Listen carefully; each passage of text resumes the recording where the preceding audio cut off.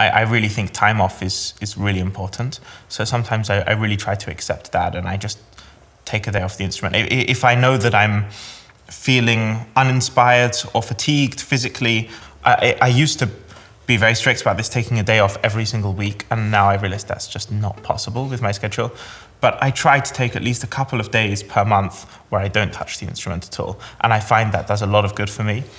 And I find actually the times when I get exhausted or burnt out or just uninspired, it's normally when I've been playing every day for such a long time, and I haven't given myself that space to breathe. So having that breathing space, just meeting up with friends or going for a long walk or doing whatever, just watching Netflix, all those things, I think just a bit of downtime once in a while is really good. And actually saying this now, it's a very good reminder to myself that I probably need that quite soon.